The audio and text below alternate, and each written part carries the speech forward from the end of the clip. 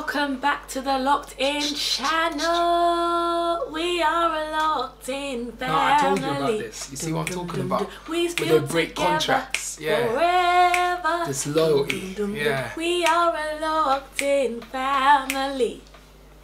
We are a family. If you could see I'm twiddling my thumbs, because I'm not a part of that. Alright guys, we might sound a bit softer. Yeah. Because the baby's sleeping. Right there. The baby. And we On the side of the camera, we're you supposed to can't film see. this and then film this and then he's been on the booby. So the baby was on the booby. That's why we couldn't film it. That's why we couldn't film it.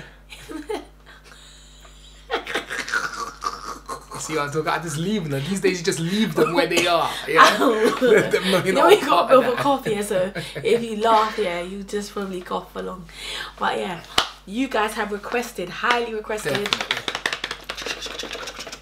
how we got saved. And I'm excited about this one. Are you? Yeah, I'm really excited. And she knows it takes me a lot to get me excited. He's never excited. But I am really, I'm keen.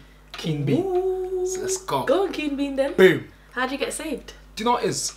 I've always had a God consciousness. I just want to put that out there. You did? Yeah. What, All from the time. birth, yeah? From birth. I think I was born Jeez, with when that. you was born? Yeah. Goo goo gaga. What? I was there, yeah. Oh yeah, step above the rest then. I've always had that God consciousness. I think it's just the house I was brought up in. And just an awareness, you know. Like, so I didn't work for that. You know, I didn't go and study for that. You know, that just happened. It was just my lot. And growing up in my community, there was a lot of people that had a level of God consciousness. And I know a lot of the people that watch us also have a level of God consciousness. And yeah, so like when I'd commit a crime or, you know, even while I was running away from the Jakes, I'd be like, please, like, help me out. Like, you know, hiding under the bin, don't let them turn this left, you know. And he was faithful, you know, so. He's been faithful, Lord. You see, this is not your Through time. the ages past. Alright, cool. So That is back to why God consciousness. I don't want to smell your lipstick, and I already did. But anyway, back to God consciousness. It went from God consciousness to Christ consciousness. You know, one of the same, but a bit more specific. You know, because I grew up with huge influences that are still a part of my life today. A huge Islamic influence, a huge Rastafarian influence. You know, a huge Afrocentric influence, but that's all for other vlogs, you know. We don't want to go there right now, but yeah, I was aware that Jesus lives and that he died for my sins, our sins, and I went to a Catholic school, so we kind of did all of that, and we had like, I think it was Tuesday or Wednesday mass that I never did attend.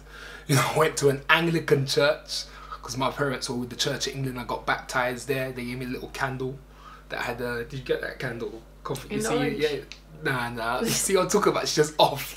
But yeah, it was a candle that had like my name on it, and it was like, yeah, you've been baptized or confirmed. I can't remember one of the two.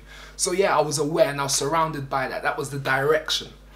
And the subject today is how we got saved. And for those that don't know, being saved is being born again, accepting Jesus Christ as your personal Lord and Savior. And I did that for the very first time when I was 16 years old. Why are you laughing?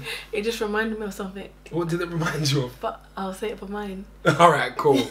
No, don't do that. Interject. Okay. Sorry. It reminded me of like, because it said the first time you got saved. Yeah. And then I was like, oh, the first time. Yeah, the because first time. I used to get saved loads of times in Brixton. Has anyone ever been saved? You know that preachers that preach on the street and will come and talk to you and then be like, you want to give your life to Christ? And because I just couldn't bother to keep talking, I'll be like, yeah. You did it. And I did it like 4 times in Brixton, like, and said the prayer. Then I'd walk over and be like, who is stopping me, man? Yeah, she probably needed it 4 times. But anyway, yeah, so at 16, and it was around my GCSE periods, yeah?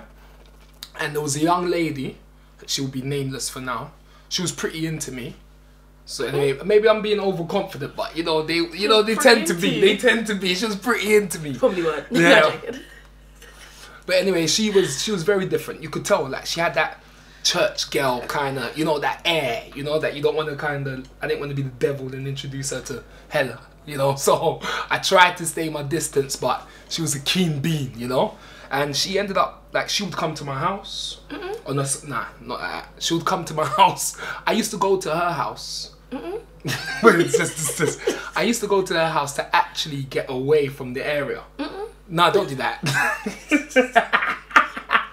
There was. Where was her mother and father? But it's her family was aware of my involvement, you know, and how I was living, and they were very, like, Christ-centered, you know, and they wanted to introduce that to me. So each time I would go there, they would talk to me about that. They would evangelize. Pursuing their daughter. Nah, I wasn't pursuing, you know, like, because I don't pursue. Okay. But yeah, anyway, so cut a long story short, she kept on, it was cat and mouse. She would say, I'll say, yeah, this Sunday, I'll go over there, eat their food, you know how I do. Yeah. And then say, yeah, this Sunday, I'm definitely, they'll be like, make sure you're coming. I'll be like, yeah, I'm there. And then they'll come and get me on the Sunday, and I tell my mum to tell them, Mum, you're bad, Mum, sometimes. I send my mum to the door, tell them I'm out, or tell them I'm asleep. And my mum will go to the door, oh, you know, Karl is out, he didn't come back yesterday, And anyway, we did that for a little while. And then one day they just called my phone on the ultimatum. They're like, nah, literally, enough is enough. Like, we got a young man at our house now. He was about 4 years older than me, and they're like, he's at the house now. He used to be involved in what you were involved in, what you're currently involved in. He's given his life to Jesus, and he wants to speak to you. We really think you need to meet him. So either come or don't come again. It was kind of like that. They didn't say it like that, but it was that. You know, I could stop feel eating it. our food now. You know, the jollof rice. Yeah, it's taxed now. So anyway, I ended up forwarding over there with my friend. He's gonna be called Harlem. Yeah.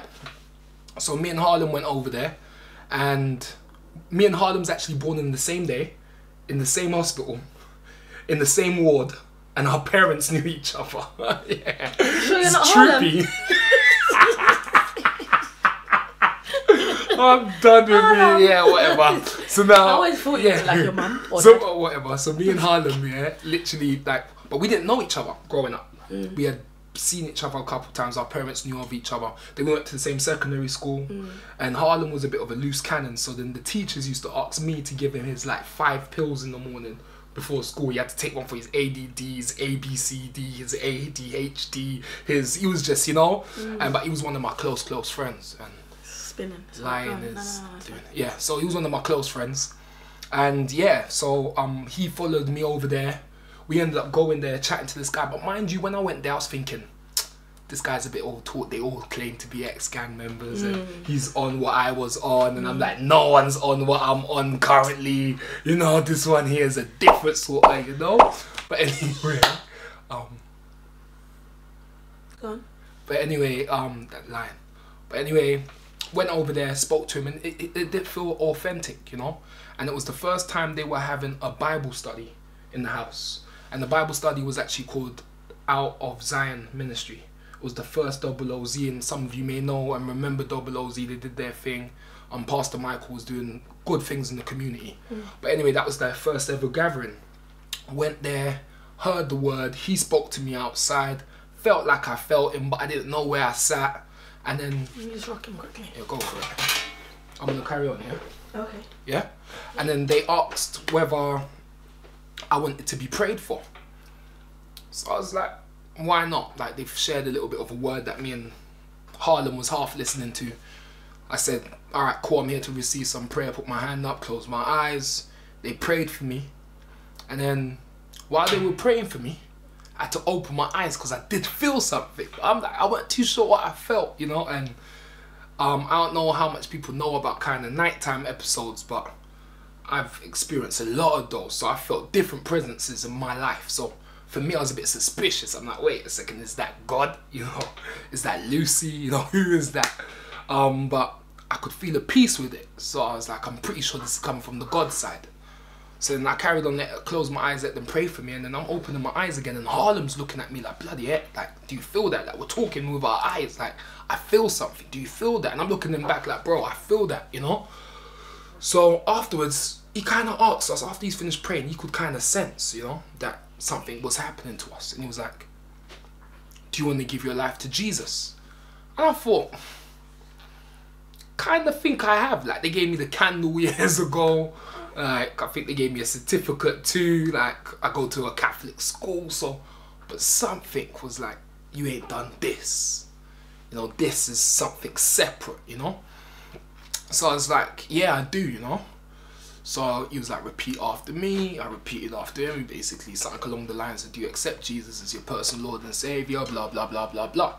And I said yes, and I did all of those things. And the moment I did it, I literally felt like a virgin. Like a virgin, touched for the very first time. I felt like, I don't know, I felt like my skin was new. Like, I felt like, I don't know, like lick bottom trainers were on, you know, everything was just fresh. I felt like I had, you know, but this was more than just a physical change. I could feel it, you know, it was deep. And then, so alright, that session finished and my phone was buzzing off. I was still a drug dealer, still had more drugs to sell. So my phone was hitting off and I'm like, listen, I gotta get out of here. So as me and Harlem were stepping outside the house, I'm like, bro, because he accepted Jesus as well. I'm like, how do you feel? And he's like, they never used the word really born again. They used do and do sinner's prayer, accept Jesus and blah, blah, blah. They never said born again. So I hadn't actually come across that term as of yet like that. And he was like, he was trying to explain it and we're at the front door trying to explain it to each other. And he was like, I feel like I'm new again. Like that's the, we were sort of using the words like I'm new again. I feel like a baby. Yeah, and I'm like, bro, I feel like a baby too. I feel new. I feel clean. And it was like, yeah, we're just excited at the fact we feel clean. I didn't realize we were dirty, you know. So we stepped out the house and there was an open car window. And before we call that easy lunch. Like if you see an open car window, you check it. You can call Sammy, who's some Afghan guy that you can sell electronic devices. He sells it in his country. It's a quick sell. It's like miniature black market in the ends, you know. So I was like, oh, and it was an infrared, and at the time you could, that was like £100 pop instantly. So we looked at that, our eyes open, but then because our eyes had been opened, it didn't feel the same. So I'm looking at him, looking at me, and I'm like, usually it would be a race to who's gonna grab that quicker, but his hands was not moving, neither was my hands, and I'm like, ain't you gonna grab that? And he was like, nah. And I'm like, he asked me, am I gonna grab it? I said, nah, I'm not gonna grab it. It don't feel right. And we're like, all right. So what we're gonna do, just leave it. Like, this was unheard of. And he was like, yeah, I think I'm gonna leave it. And I said, I think I'm gonna leave it too. Hence, I was on my way to go sell drugs. Listen, life is complicated, yeah? But I was like, I'm not gonna take this though. And I was like, yeah, it just feels wrong. And I remember we were happy we had left behind something with monetary value. It didn't actually make sense that we were happy that we had left a valuable behind, we had left money behind. It was like, in our world, it was like almost losing money because it was money we could have had. So if I had left it behind, we lost it. It's like losing, I don't know, £100. And we were celebrating at the fact we lost £100. And that's when I realized we had gained something a lot more. And that was, yeah, that was the first time I ever got saved, and that's how I got saved. Cassie's still tapping Lion's bum. I don't know if you can hear the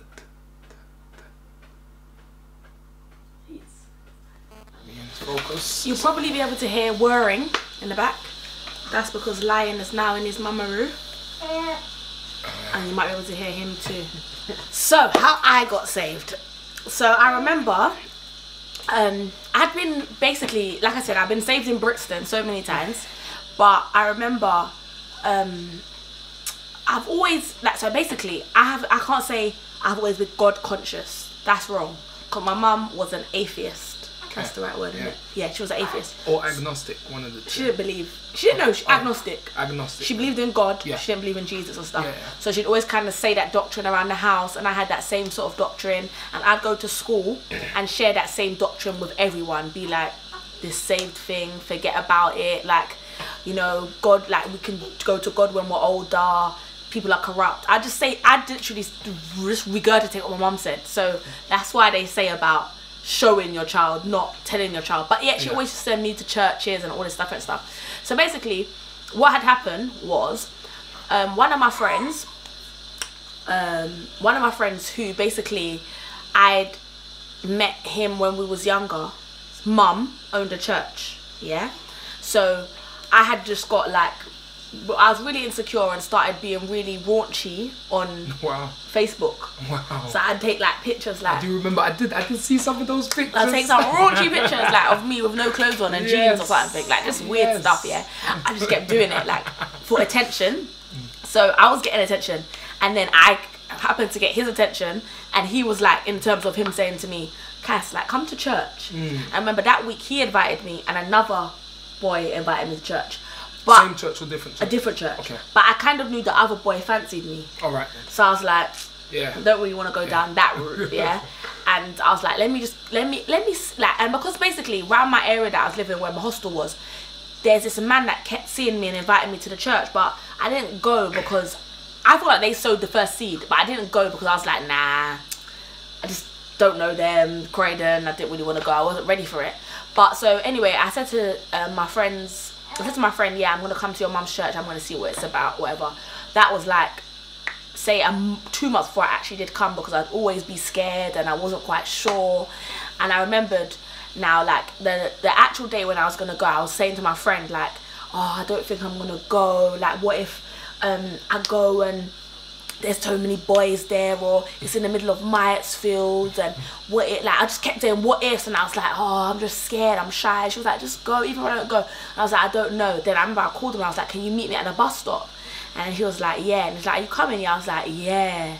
And then because I had left the house, I couldn't go back. And I remember wearing my Faith shoes, yeah. If anyone knows about those Faith shoes, there was a Faith in Croydon and they had these pointy shoes, and I was wearing them, and they were like material and they were point shoes, and I was wearing a fur jacket, yeah, a brown long fur jacket with a hood, yeah. Yes, and swag.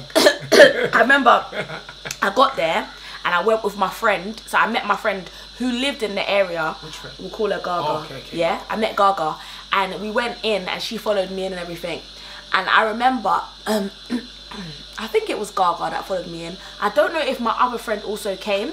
I can't remember.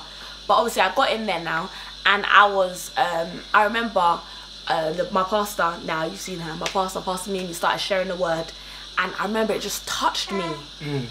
And actually, like, I got in there, and as soon as I got in there, honestly, I was nervous at first because obviously I was looking around those bare boys. But the way everyone was acting, no one cared. So you know, like when you go into somewhere, but no one cared about me. Yeah. Everyone was just caring about what was going on. Yeah. And I was like, this is so weird, because usually you go into a room and everyone cares about you or what you're wearing or what you this, but everyone just cared about what was going on. Yeah. So she started preaching, and I just felt like she was talking to me. And it's like everyone had fallen away, and it was just me and her. And I just felt like she was just talking directly to me. And my eyes started to well up, and I was like, what the hell is going on here? And I remember I was just crying.